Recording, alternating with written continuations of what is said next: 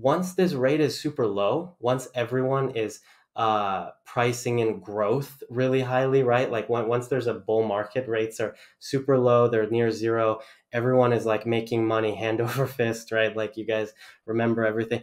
You don't need motorcycle loans. You don't need. We're actually in the greatest technology sector in the world. What's up, everyone? Welcome back to another episode of 0x Research. Before we dive into today's episode with Sam Kazemian, the founder of Frax, or one of the core contributors to the protocol, I want to give a quick shout out to our sponsor, Hexens, the most hardcore security team in Web3, pioneering in zk and novel cryptography. Hexens is trusted by tier 1 protocols like Polygon, including their work on their zkEVM, Mantle, RISC-0, Lido, 1inch, Nubank, and more.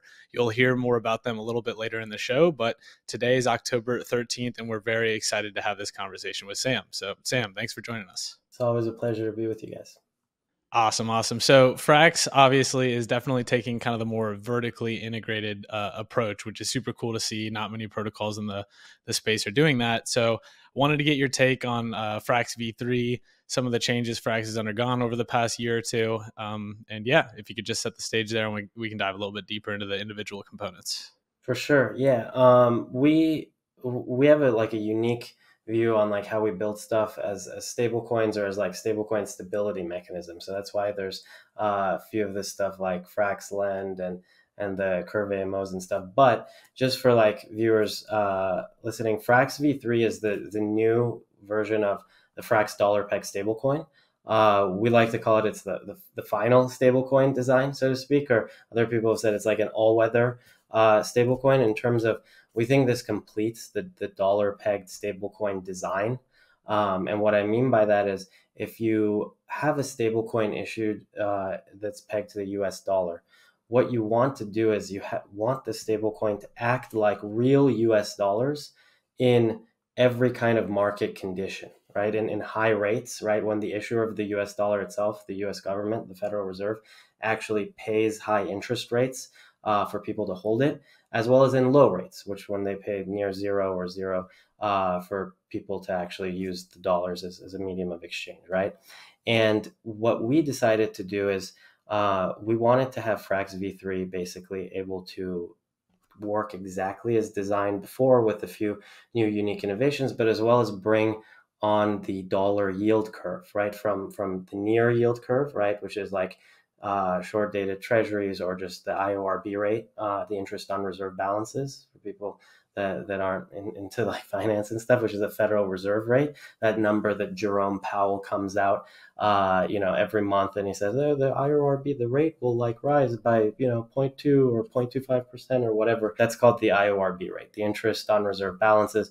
We wanted to design a stable coin that brings all of those things on chain in as decentralized but proper manner as possible, as well as have all of the innovations that the Frax stablecoin has had in V2, basically protocol and liquidity, able to manage on-chain liquidity, able to have over-collateralized safe crypto loans, right? The thing that MakerDAO basically originated, and it's different kinds of flavors, right? And so Frax v3 kind of neatly places all of those in like an elegant way that we think no one's done before. I love that. That really sets the stage for just the vision of why you're kind of moving to this Frax v3 model. And I love that you're referring to it as kind of the end state, because that's always been a question that I try to ask is, what's the end state here? So it's fun to actually like really dive into what that's going to be. And so one of the core ideas here is moving to a fully collateralized stablecoin. And that kind of differs from the under collateralized nature of the token in the past. And so I kind of want to get your ideas around like what drove the change in approach here, since it's a bit of a change in tune, and what are the trade-offs in capital efficiency, which was like long touted as this really, really strong benefit of having this, marginally under collateralized stablecoin. Yeah, definitely. So Frax did extremely well during the previous, bull market or the growth phase of crypto, because of our capital efficient nature, as well as just having a lot of collateralization, but also able to be capital efficient, but not too crazy and weird like Terra and the way that all ended, right? And as we grow bigger, and we grow more important, and people use Frax and these kinds of things, I think our view, or at least my view, is that if you want to create a very, very large stablecoin, we're really a long-term oriented team thinking in the next 3 to 5 to 10 years, right? Next decade of crypto, you want to basically become safer as you get bigger, not the other way around, right? You don't want to become riskier as you get bigger, because that's not a recipe for a good ending, right? You can kind of do these kind of growth strategies, or like try to take kind of market share. Like when we launched Frax, right? Everyone was like, why does Frax need to exist? Why don't we use DAI or use USDC and these kinds of things? And because of Frax's unique design, we're able to propel ourselves up there, right? And now like Frax is, top 5 stablecoin. And so we answered that question. Why? Because more capital efficient, it's better, you can yield farm with it, and it doesn't go to zero like Terra, right? And so, but now if we're going to go up to the billions and tens of billions, and in the coming years, hopefully with stable coins going to hundreds of billions, and we want to be up there, right? You can't have the same exact structure. And that's actually an interesting thing to think about, because as people use money, you want it to be safer, right? You want the money itself, the thing that people use as like a unit of account that has their debt denominated in it, right? That they save in. You don't want that to possibly go poof overnight, right? It's the same issue that people criticize traditional banking in, right? Like without FDIC bailouts or something like that, if a bank is not fully backed by real dollars and like really long dated loans, or like mark to market if they're insolvent, right? Like we saw with Silicon Valley Bank and a bunch of other banks earlier in the year. That's like a recipe for disaster, right? So the bigger you get, you want to be safer. Absolutely. Yeah, that makes a ton of sense. And I love that you mentioned kind of that duration mismatch, because something I definitely want to get into later in the episode. But if we look at CR today, or the collateralization ratio, it's around 92%. So what's going to be the difference maker to fill that gap? And do you have like an idea for how long that should take? Yeah, that's a good question. So for people that don't know, Frax is, like you said, fully transitioning to 100% CR of exogenous collateral, which means outside collateral. The actual governance token and stuff does not count as collateralization. Mainly protocol revenue. It's not like there's just a bunch of governance tokens being sold or anything. As you said, Frax is a bunch of different lines of sub protocols. We call them sub protocols. MakerDAO actually has a cool term, sub DAOs.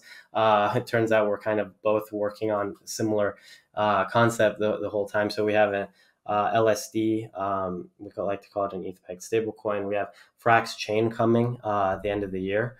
And so we have just a lot of stuff. And even just in these markets, Frax makes about between 30 to 40 $1 million of annual revenue, counting everything, the CRV from protocol and liquidity, lending, all this stuff.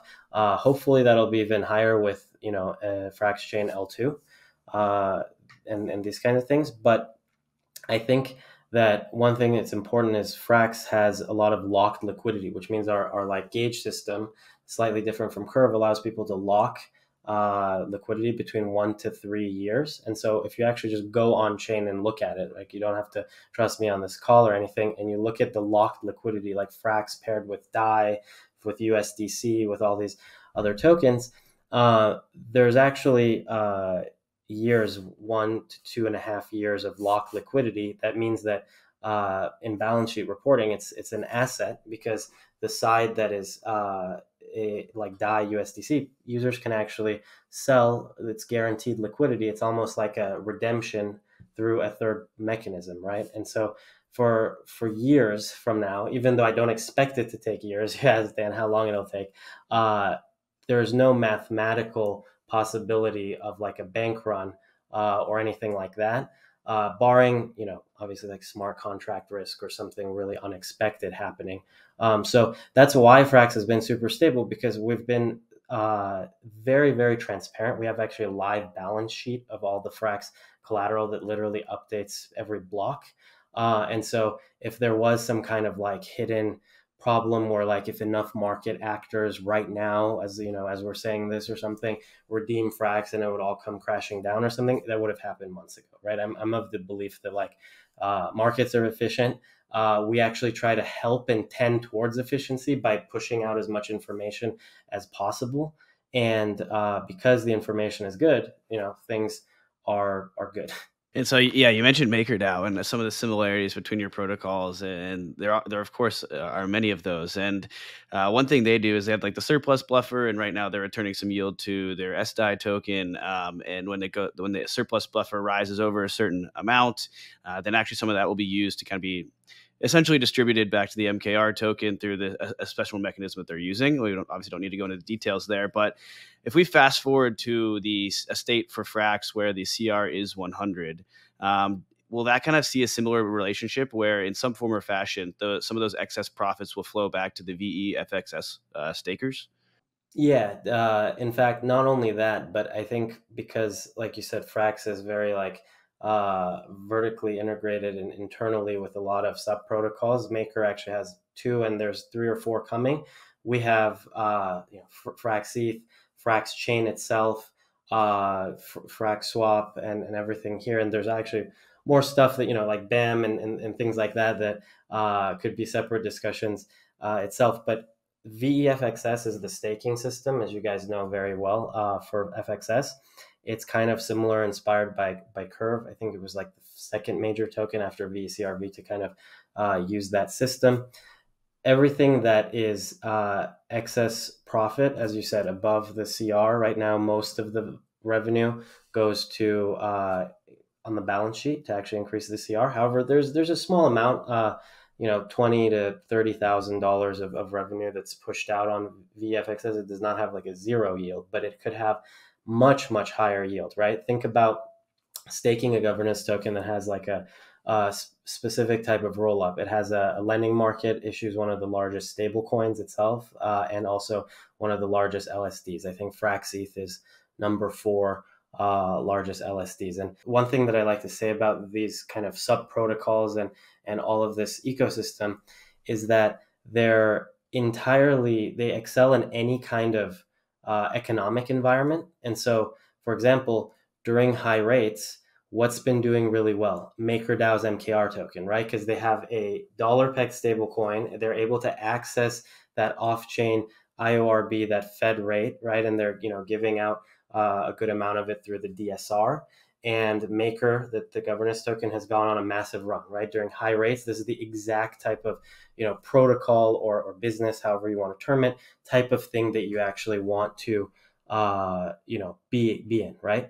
And during low rates, you want to be in the high growth, innovative technology business, right? Like LSDs, like roll-ups, like blockchains. Remember when it cost like $30 to transfer ERC20 token, and the ETH protocol every day was burning like, what was it, like tens of 8 figures or something crazy of like ETH per day, right? And the annual projected revenue was in the billions of like for the ETH protocol itself, right? Now, thankfully, it's super cheap to send tokens and stuff, but that also means in high rates, the blockchain business, so to speak, right? Like block space is much cheaper. But if you have a dollar business, so to speak, a stablecoin protocol, you excel, right? And so if you look at Frax's spectrum of assets, what VFXS holders basically control, govern, and essentially have a right to, you see that it's a very, very wide spectrum of things, right? And so that's actually super important to us. We wanted to make sure that no matter what happens, the Frax kind of ecosystem is systemically very important. And so sometimes some people in crypto get kind of nervous when they hear systemically important or like too big to fail or something. But again, it's a decentralized system, right? You could argue maybe Ethereum is systemically important, but it's a fully decentralized blockchain. Same thing with Frax. If we build FraxLend, it's not like a centralized lending system, right? It's an autonomous decentralized lending system. If FraxEth actually the V2 is fully decentralized in every way, right? So even though we're trying to be kind of everywhere, so to speak, in every kind of thing, it's all still built in fully decentralized, permissionless systems. Yeah, I really do love the approach you guys are taking by diversifying your product suite and kind of making the ecosystem more anti-cyclical, if you will, as blockchain and crypto is extremely cyclical so far. So I love to hear that. But you mentioned how important it is to keep a stablecoin pegged to $1. So under Frax V3, what are the mechanisms in place to ensure that it is always trading at $1?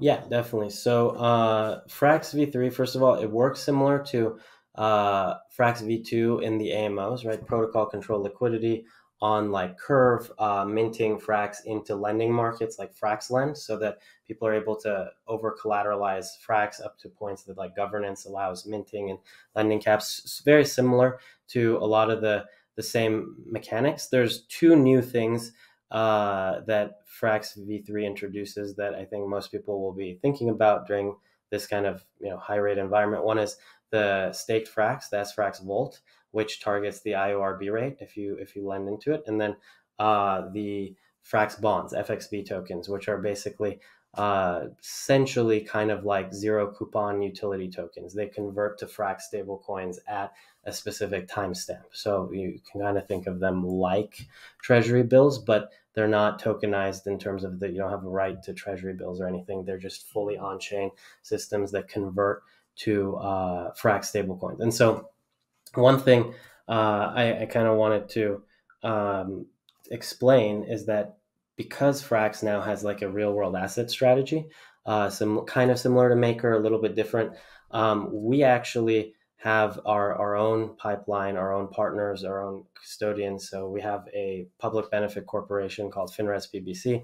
And the idea behind this is it actually can build the off-chain relationships. It can have brokers, it can have trust protected assets, it can have the same kind of relationships that a real corporation can have. And the final goal with this is that once there's regulatory clarity, once there's like actual stablecoin bills that pass Congress, or like the current way that stablecoins work are enshrined into law, and I'm a believer that they will be, right? There's a skeptical view that this will never be. They're super illegal or whatever. I think if that's the correct view that happens in history, then we're all doing this wrong. We're in the wrong industry. So our whole bet is that's wrong.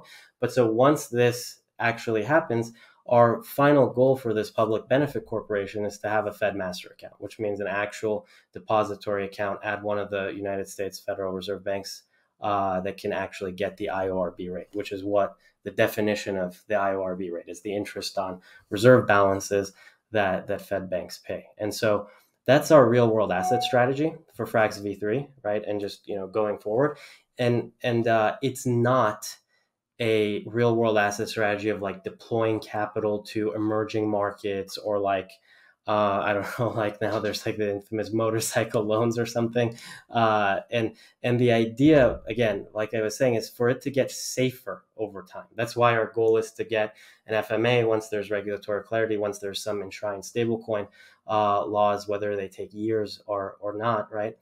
The whole point is that the real world asset strategy can tap into the risk-free rate, the IORB rate, and as close to possible. We're not trying to fund, renewable energy in different markets. We're not trying to, we're not trying to back the Frax stablecoin with anything that can default on its debt, right?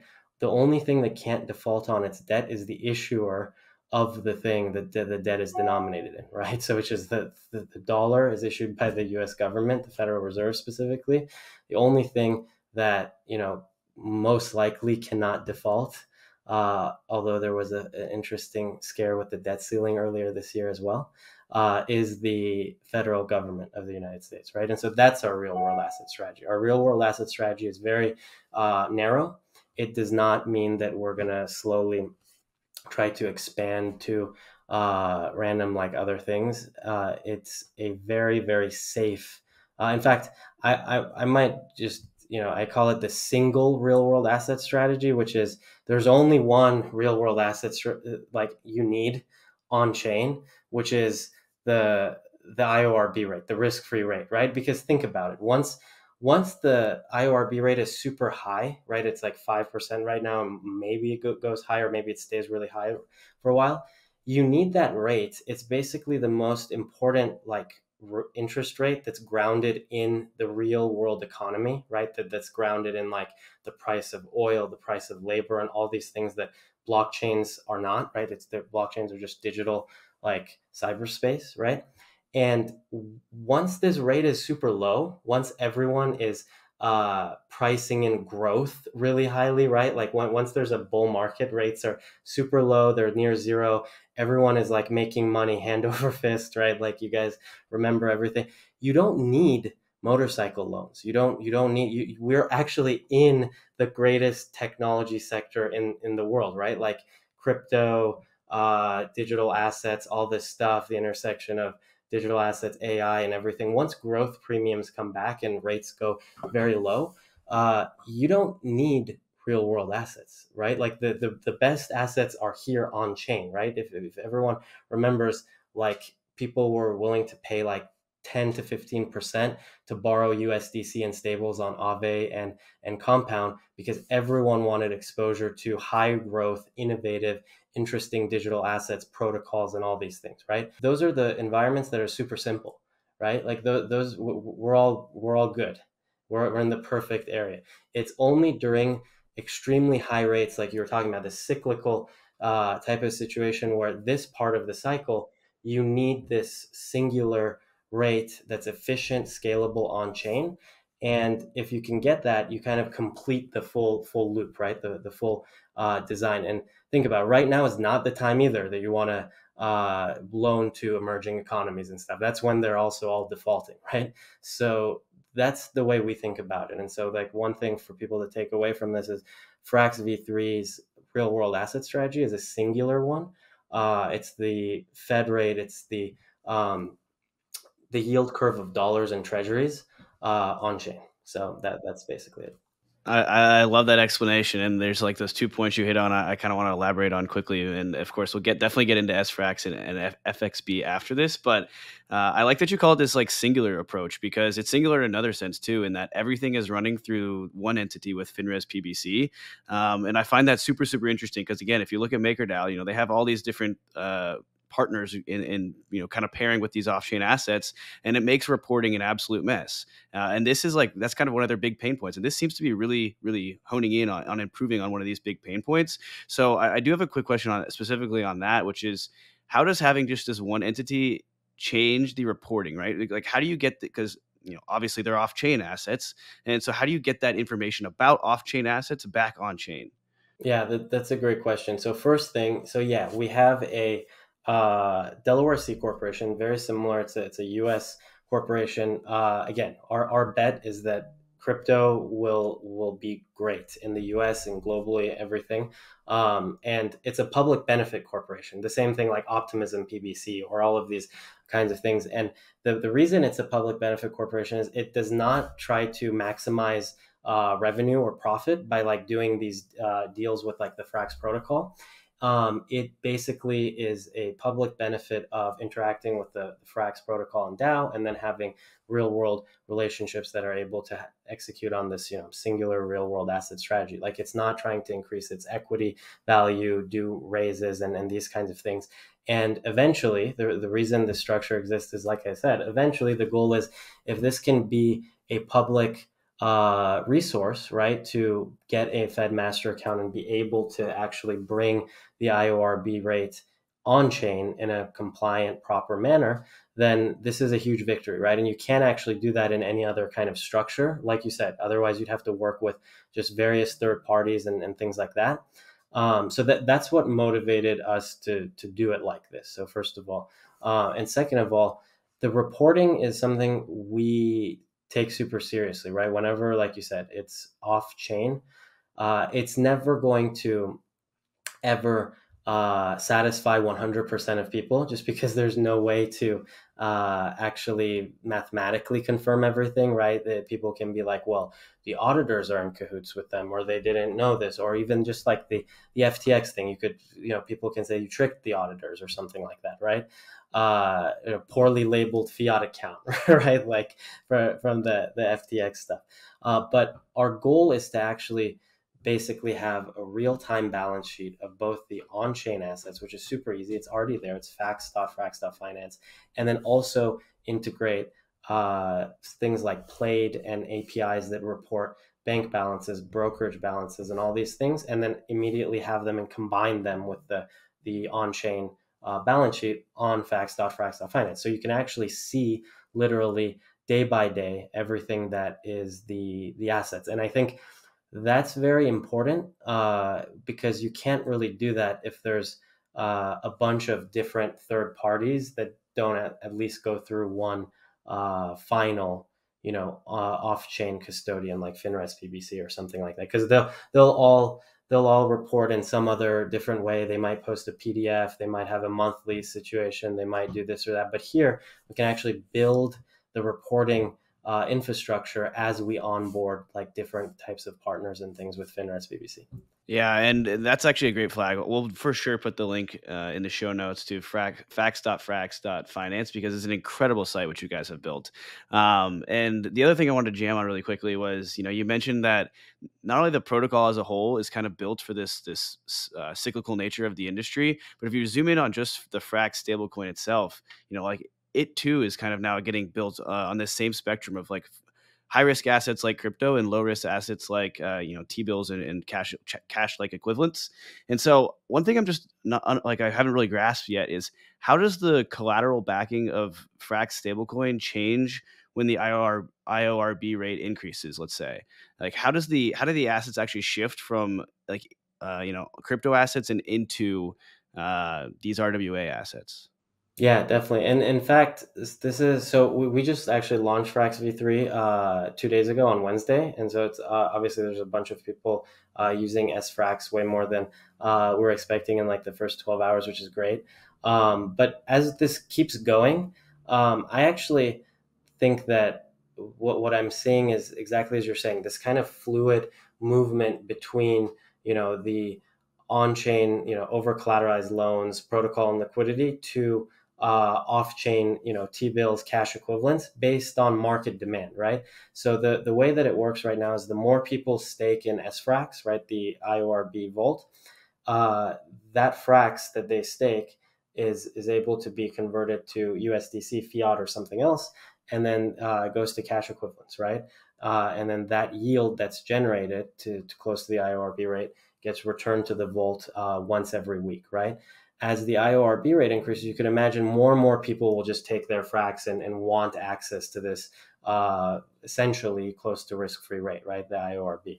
And that actually pushes the Frax collateralization to become more cash equivalent. It essentially becomes kind of like a fiat coin of sorts, right? And it's almost like the design is fluid because once that staking vault goes up, right? Anywhere that you lend Frax, like Frax Lend, Aave, or all these things, you wouldn't lend it unless the interest rate was above the IORB rate, right? So you pull it out, people pull out from all these lending protocols to go and get this risk-free, 5%-ish IORB rate, right? And so it actually changes the collateralization backing based on market demand for the risk-free rate, right? And it's just this fluid system. And then as the IORB rate goes down, right, let's say it's going to go back down to zero. I think that would be great because that'd be the start of probably a new bull market cycle. But as people pull out of there, right, what happens is they either lend on a lending market, right, because interest rates are up to borrow and go long on digital assets and growth premium on these things, right? Or they might redeem their Frax, right? And they might sell it. And what happens is the exact reverse. The cash equivalents get sold for fiat to like USDC, USDP, all these things. And then the AMOs push the on-chain liquidity. So people are able to sell their Frax through Curve, through UniV3 and all these things. And then it becomes more crypto collateralized, right? Just naturally. And so when we started Frax, the name was a portmanteau of fractional and like algorithmic, like this hybrid model between like collateralization and like under collateralization, which is not the way we're going, right, as we grow. I actually think we did name it right, but it's a hybrid model, but not of algorithmic and collateralized. It's a hybrid model of crypto collateralized and fiat collateralized based on the real world interest rate of the dollar. So it is kind of fractional, but not the type of fractional that we thought. It's hybrid between crypto collateralization and fiat collateralization. So like it's kind of come full circle. Frax is a hybrid stablecoin. We just didn't know we're founding it and creating it in this way, which is kind of cool. I love that. I love that. Long-term thinkers, you were ahead of your time. All roads lead to Frax, as you guys say over there. I want to give a quick shout out to Hexens. As we explore today's blockchain landscape, let's take a moment to recognize them as a premier cybersecurity provider in Web3. Hexens is trusted by tier 1 projects like Polygon, including a security review on their new Polygon zkEVM, Mantle, RiskZero, Lido, 1inch, Nubank, and more. Get a deep dive into your technology stack with the most comprehensive analysis and cybersecurity consulting. Hexens not only uses widely known methodologies and flows, but discovers and introduces new ones on a day-to-day basis. With over $55 billion secured, they cover everything from smart contracts to blockchain to Web2 pen tests. Yeah, there's been nearly $7 billion of total value hacked in crypto's nascent history, so it's safe to say your team has a lot on the line. Don't skimp out, take your security seriously, and reach out to Hexens. Don't forget to mention 0x Research for a free Web2 pen test with your partnership, and reach out to Hexens at hexens.io. Find them in the links in the show notes, or reach out to them at permissionless. They'll be at booth 832. But without further ado, let's get back to today's episode. I do have one more question before I let Dan go crazy with the sFRAX and FXB questions. But a common ridicule of Frax has been reliance on multisig, but you guys are launching or have recently launched, maybe you can clear that up, a governance module. How does that change things in that regard? Yeah, so we took a while to develop FraxGov. It's a module that basically makes it so that any kind of feature, which is whether it's a proposal to like rebalance AMOs or like move collateral or things like that, has to be on chain. Like that transaction has to be pushed on chain, and it has to be either vetoed or allowed a time lock to pass to be able to be executed. And basically, contract by contract, you add the FraxGov module as like the admin. And so we're slowly releasing that over a number of months as we're more and more confident of it. So for example, actually, FraxGov is already out. It's on chain. You can actually see it in the UI. FraxLend AMO and FraxLend entirely controlled by FraxGov. Like as we speak, like there's no way, for example, for a MSIG to basically be like, oh, we're going to mint a bunch of Frax into this FraxLend pair and then like let whoever has the collateral to just run away with a bunch of stablecoins. That's not possible. So like FraxLend, for example, entirely governed on-chain, decentralized, and we're slowly moving things over to the FraxGov module. For example, when we launched the FraxEth v2 system, as you guys are probably aware, all of the contracts deployed there, we're planning on from day one, just having the FraxGov module be the admin controller, right? This on-chain governance, fully controlled by the FXS holders, no trust needed in terms of any kind of signers or anything. And yes, common criticism, there's always criticism and trade-offs of everything, right? Common concern there is, well, the team can't act fast in terms of emergencies. It's like, no, we can't. So like that's one thing. Right now, if there was an emergency, like there are MSIGs on certain contracts, we could act immediately without like anyone, having to stop us on certain contracts to actually fix things, or if there was some critical thing. For like FraxLend, we can't. It's now it's just, at least it takes 48 hours. And you guys might remember Compound had this issue of their like comp tokens were like over emitted or something like that. There was some kind of bug about 18 months ago or close to 2 years ago or something. And they couldn't fix it because they're fully decentralized on chain. Everything has to go through on-chain governance. And I think it was like for 2 or 3 days, like something, there was just like, I think like $50,000 of comp emitted every hour or something, which was supposed to only be a week. Thankfully, what people didn't lose funds. It was just like a bunch of compound tokens were like over emitted. But yeah, that's part of the problem of trade-off of being fully on chain and not needing to trust any compound core devs. So Frax is systematically using the FraxGov module. FraxLend is already like that.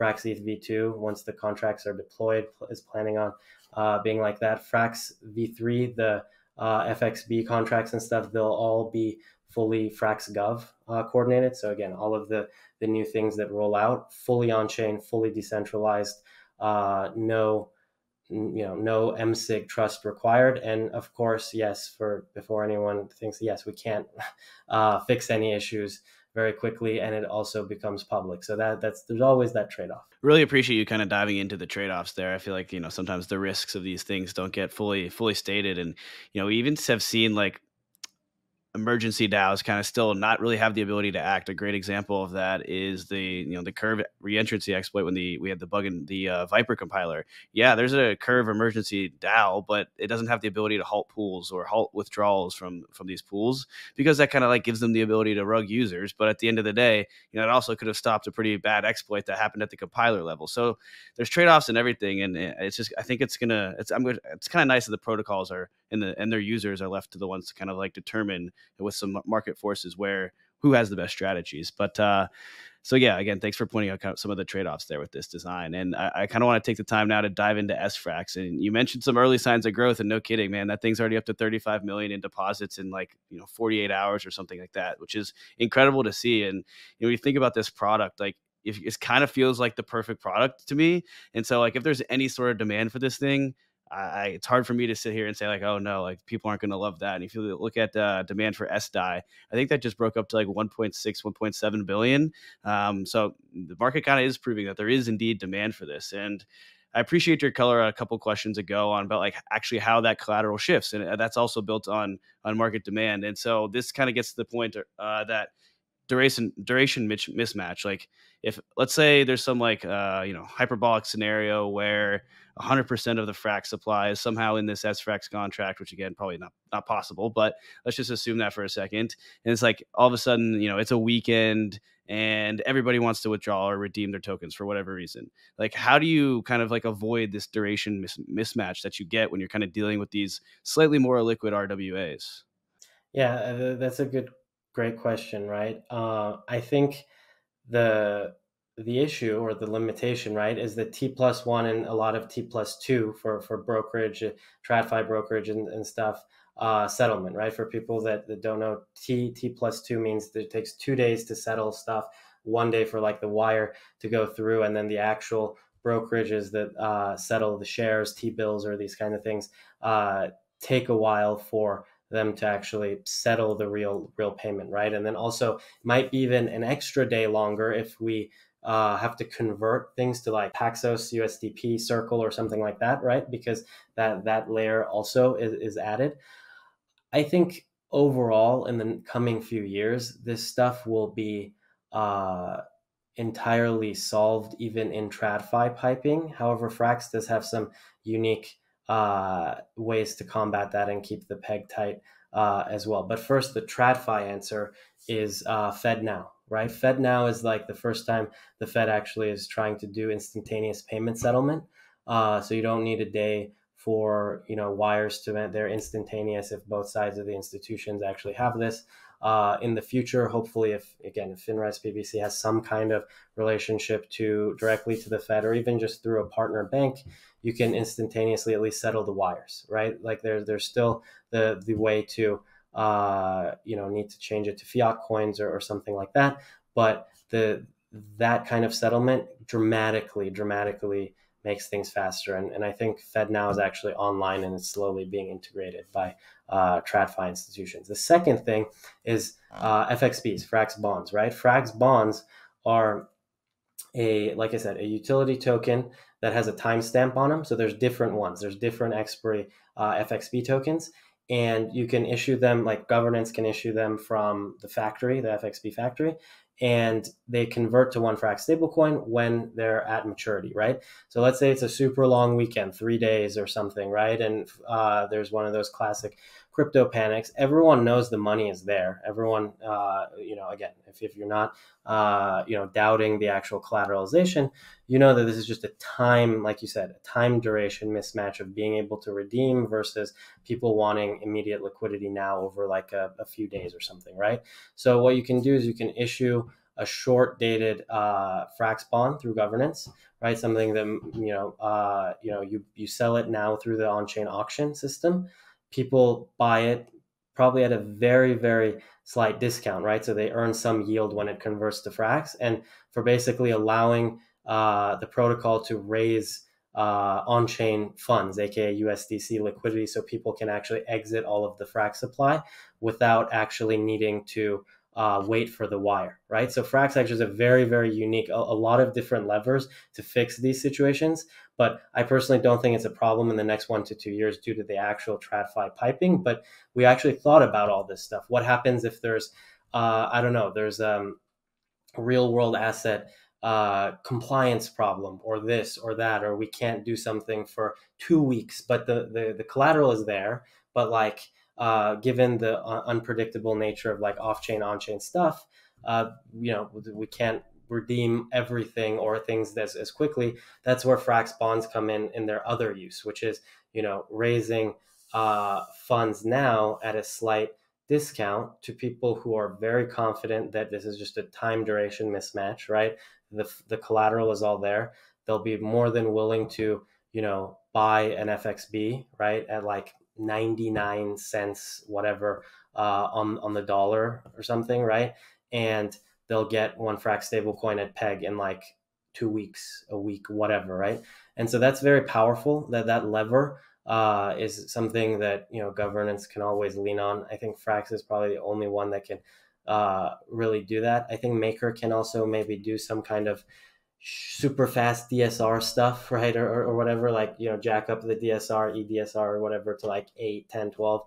It kind of does somewhat similar things, but we've thought about it, right? And so that's our answer. And I think it would work really well. Okay, that's super interesting. So FXBs, are they going to exclusively be used as sort of like a backstop in a certain scenario, or would they also be used for like other purposes? Like, I don't know, I could envision where even in like regular climates, people would be interested in kind of buying an FXB at a discount and kind of creating like almost this yield curve.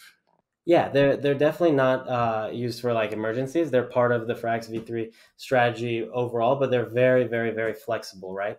And so the thing is, you can use them in an emergency, like I was saying, but the main function is to actually, like you said, bring the yield curve entirely on chain. Right now, the short end of the yield curve, right, the current IORB rate is super high.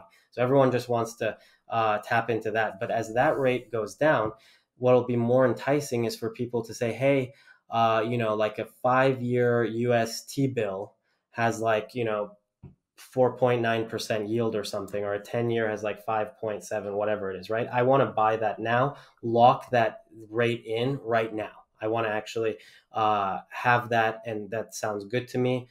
Rates are, going down. I want to have that long dated rate locked in. Well, FXBs can do that, right? If you have a 5-year FXB duration, or a 10-year one, or like a 1-year, whatever it is, right?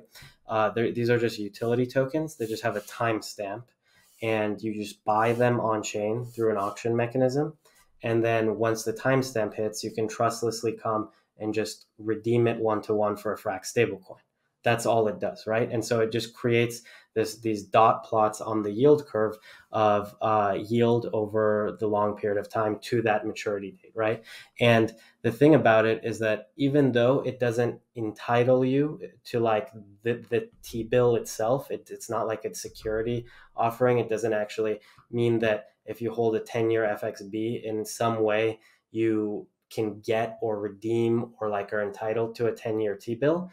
Because you can get a decentralized stablecoin in 10 years, it should match relatively, give or take, the same type of yield, right? That's how we expect it to work. It's not like a legal offering. There's no like redemptions early or like a redemption to like a corporation or something that holds it. It's just a utility token. And so I think that that's how you build a yield curve on chain using, utility tokens, DeFi primitives and stuff. I love that. That's super, super interesting. And when we think about like protocol revenue, is there going to be a fee on the FXB product or the sFRAX product? Yeah, it's kind of actually built in the sense that, the like for example, the sFRAX product tries to hit the IORB rate, but it doesn't guarantee it, right? Again, it's not like some kind of legal right or some kind of like investment prospectus, which it basically just means whatever the real world asset strategy gets, right? It will return to the yield vault every week. And so if people are like, so slightly below the IORB expectation, they can just unstake and like sell their Frax, right? And so the spread between like what the protocol can take as like a protocol fee and then what it returns can just be set by governance, right? It's kind of baked into the whole structure. It doesn't like constrict the protocol in some kind of fixed fee of like 0.3%, 0.2 or whatever. It's just whatever works best for the hitting the target and then the spread between the target and the actual real world asset strategy. Is it the same for the FXBs? Just any fees associated will be set by governance, if any at all? Yeah, and the idea with that is the same concept, slightly different consideration, right? Like if you have a 5-year FXB, ideally, like let's say 5-year, T-bill yields like 4.7 or something. As long as the FXB yields 4.7 or less, that spread can be captured by the protocol in some way. Interesting. Okay, that's super interesting. That's super cool. And so on the sFRAX vault, then, do you know approximately what that take rate looks like today? Since it's only 48 hours, it's too early to tell. But like, just we have been looking at it like deeply, right? And I would say right now between like 0.1 to 0.3 percent of the TVL, right? So like the target right now is around 5%, but like short dated T-bills and things yield between 5.4 to 5.5. And there's always, obviously, in TradFi, there's some kind of brokerage, middleman things and stuff. So once you slightly take those down, it becomes like 5.2, 5.3% total yield. And then the target is, excuse me, right around 5.0 to 5.1. So that spread is what the protocol can take. Gotcha. All right, that's clear to me now. Okay, so and when I start thinking about the sFRAX token itself, it seems like a pretty good collateral in DeFi, and it seems like people would have an attraction to kind of like either doing some looping strategies or just using it in general. When you think about like protocol integrations, is that something you spend time on? As it seems like it obviously would be a great fit for Fraxlend, and given Curve's new lending platform, it's kind of be an exciting thing for me to see there as well. Yeah, I mean, it's like kind of similar to SDAI, which is even though they're kind of seem like they're named the same, it's like the DSR die and then the staked Frax things, and they work slightly differently, but they're about the same.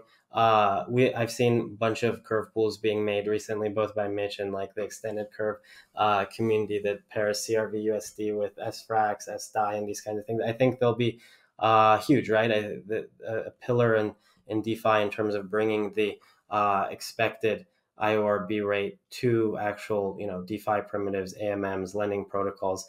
I think our goal is just to be the base layer, being able to actually provide this, right? Kind of the same way that if you think about it, the Fed is just in the business of pushing the currency out and adjusting that kind of inflation rate, right? And interest rate as well to adjust the inflation rate. So our goal is just do our job, get the FXB yield curve, sFRAX, IORB rate, and then let people integrate it where it makes sense. And obviously, we've seen a lot of usage in just 48 hours. That's awesome. Yeah, no, I love it. I was poking around the Curve Telegram yesterday, and did see Mitch talking a ton about it. So he's definitely got his eyes on it as well. But you mentioned Paxos earlier. What exactly is the relationship between Frax and Paxos, and kind of how are they assisting you and the team? Yeah, for sure. First of all, the Paxos team is awesome. I'm a little bit, since they're a corporation, I'm a little bit limited on exactly what I'm allowed to say. But other than saying they're super cool, they've been very, very helpful and innovative, especially with recently working with PayPal to issue PYUSD. What we are thinking of doing and working together is that if there's a way for basically the Frax protocol and like Paxos and like Paxos issued stablecoins to achieve goals of, like, for them, on-chain liquidity, on-chain reliable, protocol owned liquidity, and for us being able to work with partners through FinRes BBC and our custodians and stuff to be able to service sFRAX, FXBs, and these kinds of things. I think they're the perfect partner in that way, and that's basically what a lot of the discussions have been around. I think that we'll be able to actually announce some more concrete stuff pretty soon, especially with their end letting me talk about it. Yeah, absolutely, absolutely. And I don't. This kind of might be the same type of question then, just given PayPal's another corporation kind of has some limitations around what they can say is going on. But I know you were talking about PYUSD when it came out, and any interesting things you can tell us about the integrations between Frax and PYUSD? Yeah, like one of the things that will be really cool is that I think as PayPal really gets going and accepting PYUSD internally in their system for as dollars, right? All of the merchants that accept PayPal, which is like pretty much as Visa and MasterCard, right, will immediately be able to accept PYUSD. And like overnight, that's like a very, very big switch, like just turned that. It's like you go from, maybe like, what is it right now, a million merchants worldwide or something like that, accepting some form of crypto or whatever, to like 80 million or something insane, right? Like an 80x overnight. And I think that's one of the things that we're really looking forward to by basically making sure PYUSD has on-chain liquidity uses and things like that for when that kind of inflection point happens. Because I think you guys know there's like all these news things that are like hyped, and then they always like fall flat, or they don't in crypto meet expectations or something. It's like JP Morgan is like thinking of doing like this thing, and then you never hear about it again, right? Or it's like, this like Bank of America just started their blockchain division, and like nothing ever happens, right? I think this is the one that actually, once it's like, the switch is flipped, where it's like all pay with PayPal stuff, the dollars are abstracted to the stable coin, as well as just bank wires too, in one point of sale thing. That's one of those things that there will be a very, very big overnight impact. That's my view. Yeah, I couldn't agree more with you there. This is like one feels like it actually has legs, just given all the infrastructure, I guess, and screen time I have on everyone's phones. So definitely rooting for that one, and excited to see that flip get switched. But I do want to, I know we're coming up on an hour here, and I want to be courteous of your time, but I do want to hit on the LST side of things. You guys deployed that 2-token model between sFRAXEth and FraxEth, and it's worked really well. Yields have been consistently pretty much the highest, and the peg has been very strong. Are those the two main takeaways that you would have as well? And how do you think FraxEth has gone so far? Yeah, great. Great question, because FraxEth is our LSD for people listening. We like to call it an ETH peg stablecoin, right? Like there's a 2-token system here, which is just Frax Ether, which is, you could just mint it with 1 ETH, right? It's just, and then actually soon there will just be a redemption contract too, in addition to whatever you can do on the Curve pool. You can actually just redeem it and eject validators with it as well. So it's just an ETH stablecoin, literally does not get any yield or anything. And then you can stake the Frax Ether in a staking vault called sFRAX Ether. So it sounds kind of familiar, right? It looks almost identical in economic structure to Frax and sFRAX. And the reason for that is that's how money works, right? There's like a risk-free rate internal to the system. Literally, like for people listening, it doesn't mean no risk. It means the closest thing to the lowest risk interest in Ethereum is running validators by a competent and honest party, right? That's basically the lowest risk interest in the actual system. For dollars, again, it's lending short term to the Federal Reserve or the US government, right? And so you can come mint these FraxEther stablecoins. You could either use them in LPs, you can use them as like, a WETH replacement. In Frax chain, they'll be able to be used as gas payments itself for the actual roll up. They have utility, right? You can use this token, or you can just come and stake it in the staking vault that gets all of the POS rewards from validators, right? And like you said, because there's people using it for currency, for LPs on Curve, for other integrations, bridging them to other chains, there are less people that or less FraxEther that shares the total validator rewards, right? So if there's a bunch of validators and they make some amount of yield, if half of the supply of FraxEther is just being used as money, right, just being used as stuff, and then only the other half are sharing all of the POS rewards, that's twice as high APR for sFRAXEth than something like RETH or STETH, where the interest rate is always paid out to everyone, and there's no way to actually build a monetary premium. There's no way to issue like a currency, so to speak, because you're forced to pay the interest rate on everyone. Like whether people are using it as a currency or not, your token must pay the interest rate equally. And so that, like you said, that's why the system has worked so well.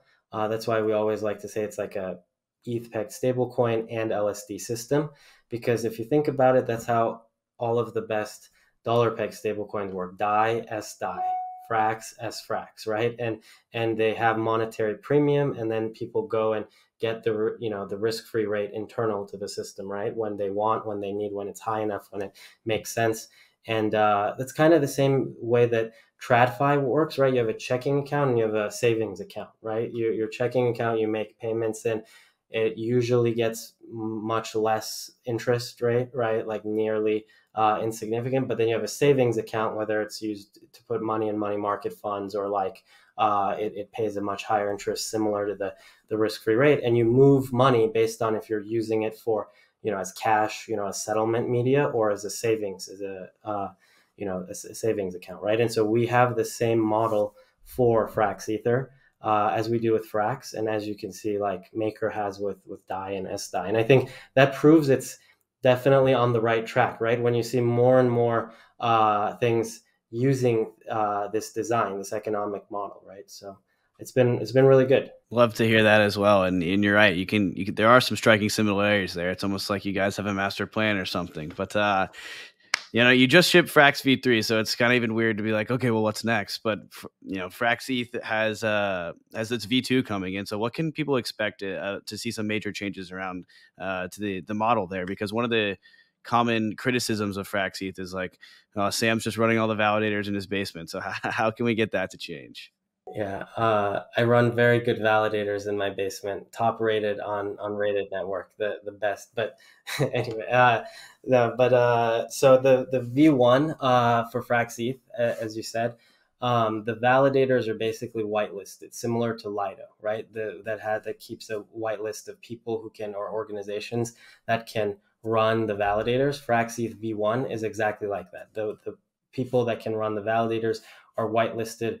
To keep things simple, we've whitelisted just the Frax core team that runs the validator. So it's like basically it's us and our obviously professional infrastructure. The funniest joke is like it's me, but it's actually our team led by Alex and a few other guys that actually have better performance than anyone else when you look at Rated Network. But yes, the V2 is much more like Rocket Pool, which is anyone can run a validator with some amount of collateral. It works slightly differently by kind of abstracting all of the, lingo of like a node operator or this or that. And it's actually about a person coming and lending their ETH and getting out, FraxEth, right? And then another person being able to borrow that ETH to put inside validators and pay some interest rate, just like a lending market. And if you think about it, all LSD systems are just a single two-sided lending market, right? When someone comes in to mint the LSD token, right, whether it's ETH, REITH, or FraxEth or something like that, they're lending their ETH into the protocol, right? And they're getting out this receipt that's supposed to, on demand, because it's pegged, be able to give back ETH, right?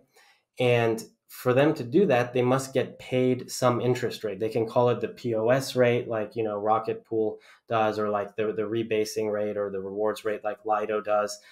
Or you could just call it economically what it is, an interest rate that you get paid for putting your ETH into the LSD protocol. Then borrowers come and borrow that ETH, right? And we call them node operators, because all they're doing when they borrow the ETH is staking it in a validator and running the validator, right? And basically paying an interest rate for the right to run the validator. Hopefully they make some profit. That's the only reasonable reason they would do that, right? To pay some interest and keep some of it.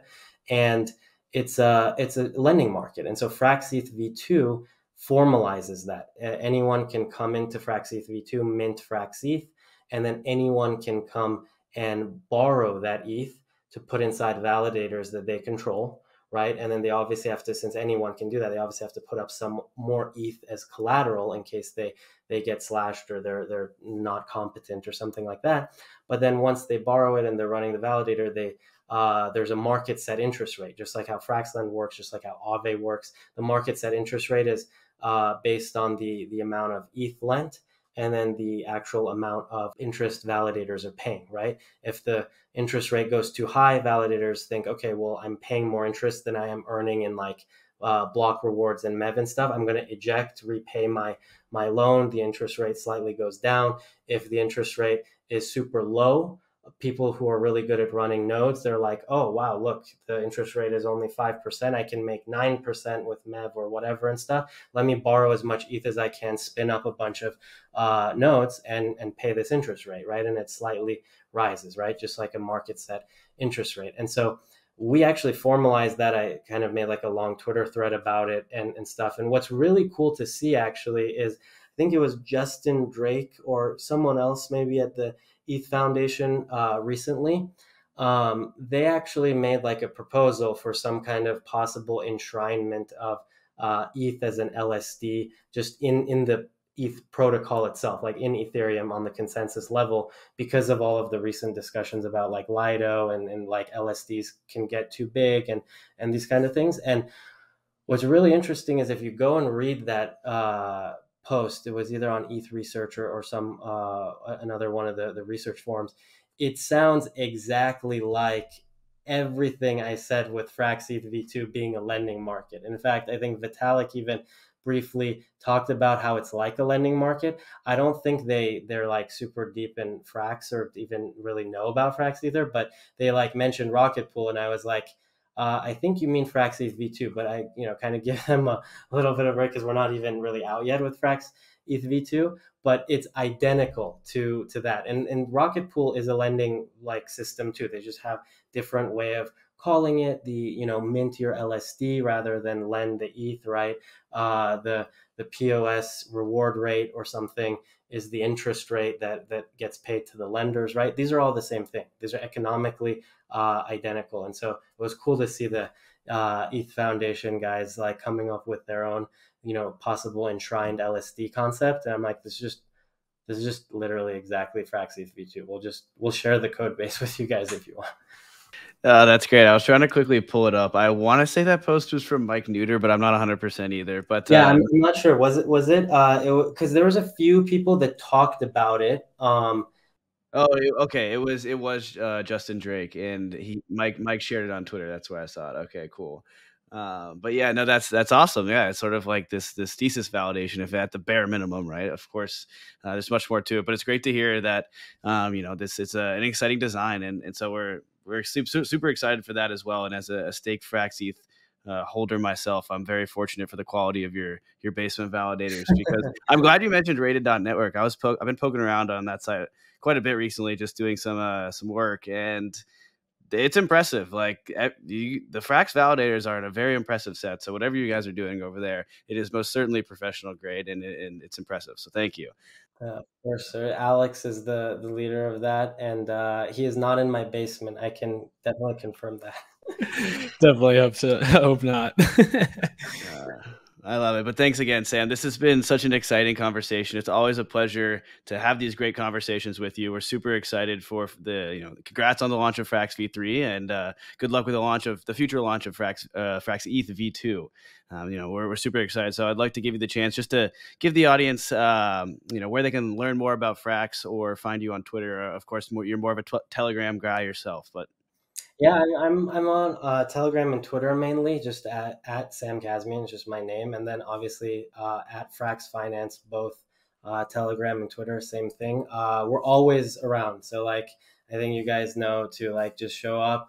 Literally, I always have it open as I'm working all day and night. Only time I might not be around is if I'm sleeping. So join us there, and we have a lot of really cool stuff coming, like you said, and a few more that we didn't get to, obviously, in a 1 hour discussion. So thanks for having me.